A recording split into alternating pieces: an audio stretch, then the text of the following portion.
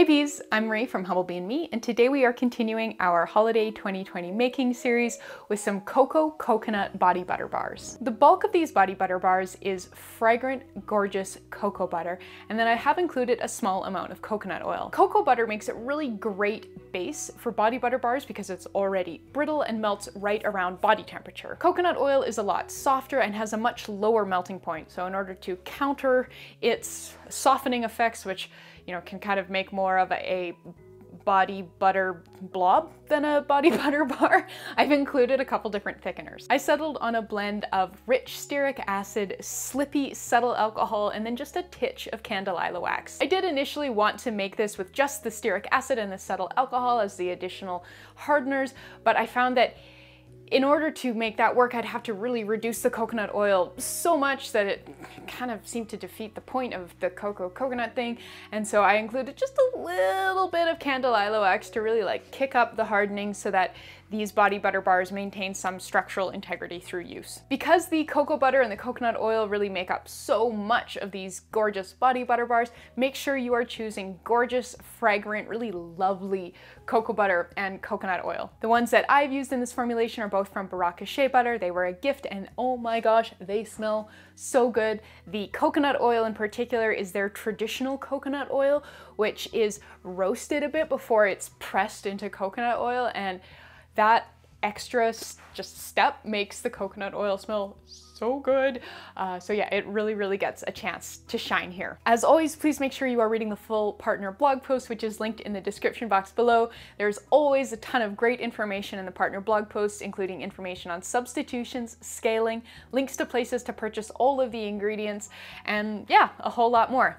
But come on, let's get started. We'll begin by combining our heated phase ingredients in a small heat-resistant glass measuring cup. You'll need 39 grams of unrefined, gorgeously fragrant cocoa butter, 7.2 grams virgin, very fragrant, lovely coconut oil, 1.8 grams candelilla wax, 7.5 grams cetyl alcohol, and 4.2 grams stearic acid. To melt everything, I'm going to use a water bath. So this is a small saucepan that has about an inch or 3 centimeters of water in the bottom of it.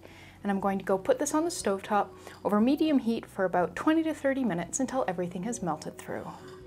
Once everything has melted through, you can remove your water bath from the heat and then remove your measuring cup from the water bath. Dry that off a bit. So our next steps are pretty quick ones. We're going to need to add our vitamin E, and then we're going to quickly pour the body butter bars into our mold. So this is a silicone mold that does little half spheres. You want to make sure that your mold is firm enough that you can carry it around, gently and evenly when it's full to transfer it to your freezer. You're also going to need to make sure that there's room in your freezer for it.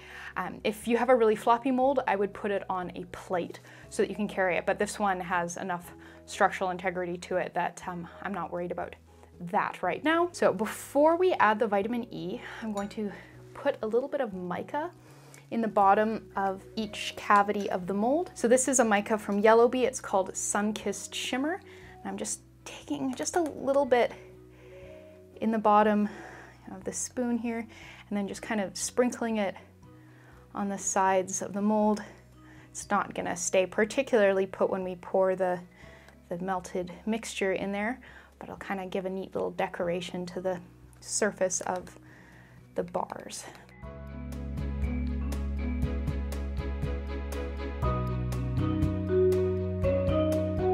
We need 0.3 grams of vitamin E, and in order to minimize the amount of heat that the vitamin E is exposed to, we want to add it right before pouring and then chill the body butter bars immediately.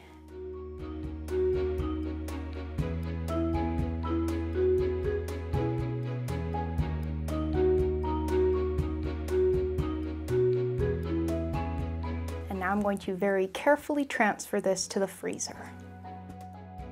Once the body butter bars have frozen solid, you can remove them from the freezer and then unmold them.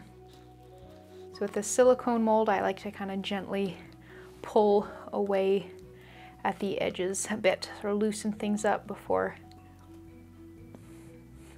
popping the bar out completely.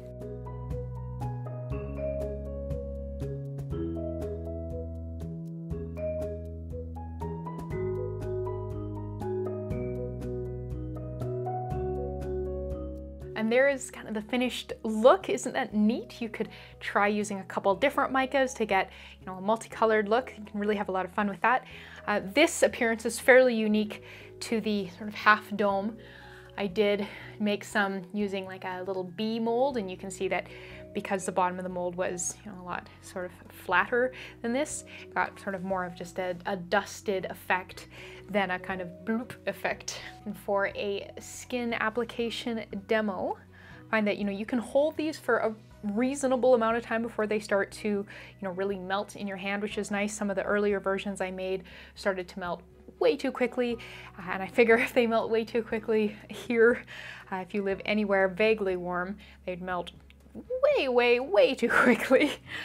But there you can see kind of as I'm rubbing it around on the hand there, it is dispensing some body butter. You can see a bit of a sheen on my hand there. It's got really nice movement, but does absorb into the skin quite quickly. I'm really enjoying that slip from the cetyl alcohol.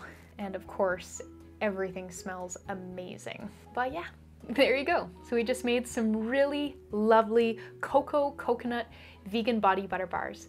Thank you so much for watching. Please subscribe, and please make sure you're reading the full partner blog post linked in the description box below. There's a ton more information down there, including information about substitutions, scaling, shelf life, links to places to buy all the ingredients, including the really beautiful, ultra fragrant cocoa butter and coconut oil I used, and a whole lot more. But yeah, thank you so much, and I'll see you next time.